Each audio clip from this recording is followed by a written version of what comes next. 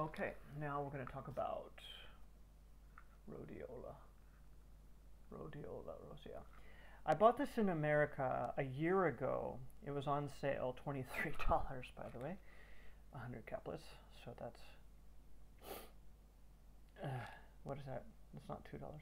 It's like 20 cents a day or something like that, right? 25 cents a day.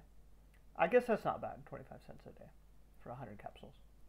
Anyway, 340 milligrams. It's probably going to be a really good quality because GNC tends to be higher quality. Everything's expensive. Now, I took it a long time ago just for exhaustion. People in China take it for mountain climbing. So they'll go to Tibet and they'll take this with them because they have to go up to higher elevations. But what I find is that it's true. It helps with your lung.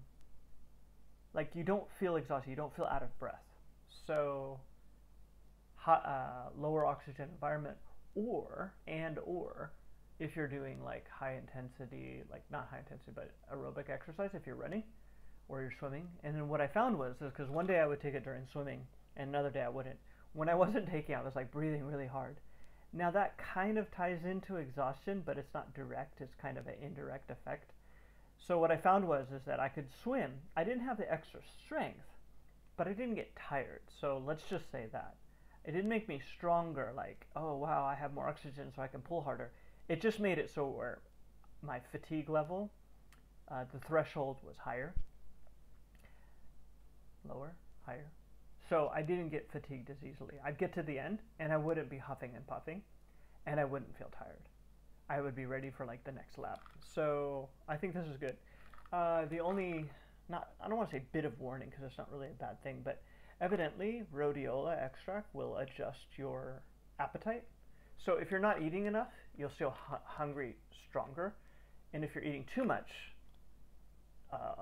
it will make you feel full quicker, I think. Something like that.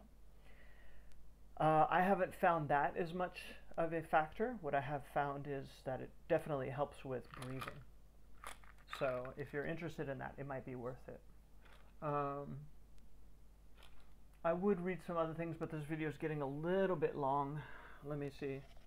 There you say there's mental health benefits from it, according to Very Well Mind. Plant grown in Siberia. It's used in Chinese medicine. Stress, anxiety, mental fatigue, depression, and mood. That's what they say. It may help with... there's just too many things on here.